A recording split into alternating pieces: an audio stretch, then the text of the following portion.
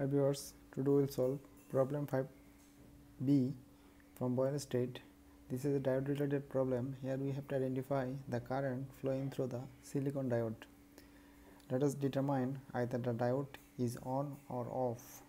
From the circuit we see that the 20 volt is applied across this diode and along with the resistance. Now from the circuit we see that this is the positive end of biasing voltage and this is the positive end of diode, this is the negative end of diode. So the diode is forward biased, that is diode is on. Now we know that voltage drop of silicon diode is 0.7 volt. So the current flowing through this path is I is equal 20 minus 0.7 by this resistance 20 is equal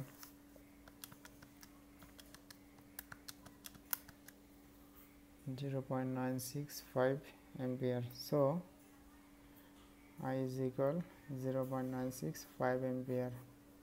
This is the answer.